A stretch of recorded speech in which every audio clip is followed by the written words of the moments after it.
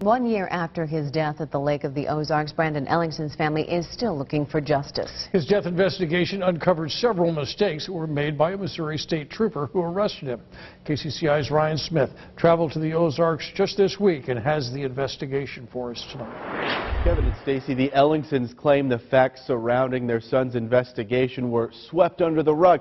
Now tonight, for the first time, an eyewitness is speaking out. One of Brandon's friends who was with him moments before the drowning. I miss him tremendously. When parents experience the pain of outliving their child, This is a photo of his senior picture. He always had that smile on his face. they find ways to keep the memory alive. Craig Ellingson Really a huge tribute to Brandon. has done just that. It's been 1 year since his 20-year-old son drowned on the Lake of the Ozarks while in law enforcement custody. The world seems like not a better place without Brandon. May 31st, 2014, just after 5 p.m. Brandon and his friends leave Coconut's Caribbean Bar, located on the northwest side of the lake. I still don't want to believe it. But Friend Brody Bauman was on Ellingson's boat that fateful day. Trooper Anthony Piercy arrested Brandon for boating while intoxicated. once he handcuffed Brandon and put the life jacket on him, he rolled back around to us, and that's when he kind of got smart with us. Ellingson's friends, including Brody, watched from just feet away. Just left us 7 with the boat while him and Brandon took off. We're about 3 miles south of Coconuts. This is the exact spot where eyewitnesses tell KCCI they spotted the trooper's boat passing by at speeds of 35 to 40 miles per hour. Just moments later, they saw Brandon's body in the water, but recall the trooper was in no hurry to help him. Do you believe Trooper Piercy did everything he could to save Brandon Ellingson? From my perspective, no. Larry Moreau and his family were in another boat and could see Brandon in the water. What I watched over the next, 30 seconds gave me the impression there was no emergency. In reality, Brandon was fighting for his life. The 180-pound former football standout was restrained, treading like hell to keep his head above water.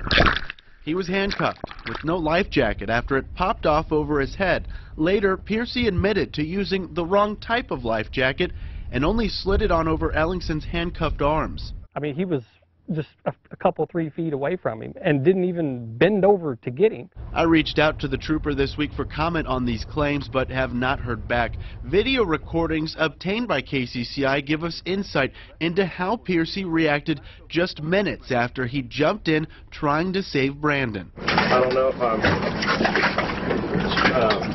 sore from treading water with the bastard, but I just was spit. I thought I could just ran a marathon. I know the camera's on, but I feel like I drowned it. I should have done more for him. To know that he was pretty much heartless and could have saved him. He had a couple opportunities to get him out of the water and didn't do it. The pain of losing his son is still there, but Brandon's father has found renewed strength. It's really, truly amazing all the lives Brandon touched in the short 20 years.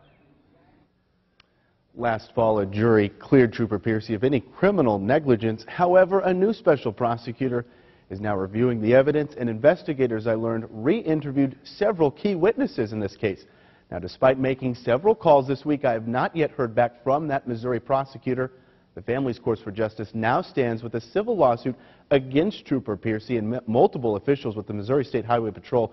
Craig will travel down to Jefferson City for depositions May 31st. Also, the U.S. Attorney General is examining the case to see if any federal laws were violated in this situation. Ryan Smith, KCCI 8 News, Iowa's news leader. Thank you, Ryan. For a closer look at Ryan's investigation, including complete full interviews with the witnesses, head to our website, kcci.com.